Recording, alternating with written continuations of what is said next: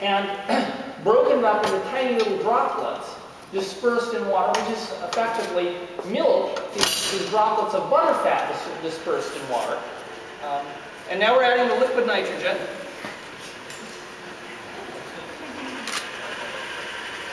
Stuff is great. Yeah. It's been around for a very long time. We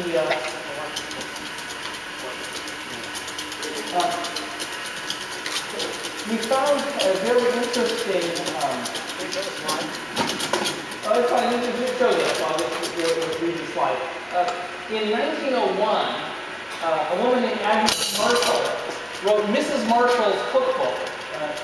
She had been to a science demonstration in London where she had seen liquid nitrogen, or liquid air as she called it. And she wrote this fantastic paragraph going on and on about how this is the perfect thing at dinner parties. You know, you just put a few drops in, people can make their own ice cream. It's excellent for picnics.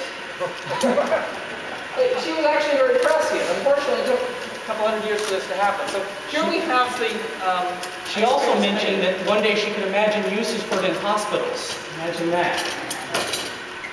So, there's the ice cream. Yeah. Oh no. So, getting it going there. Anyway, we've got a bunch of this that we made up earlier in the back. So everyone's going to get some of this. We've got a few other things that we do with liquid nitrogen as well. So that's sort of what we've got for you today. Yep, and we're happy to take questions.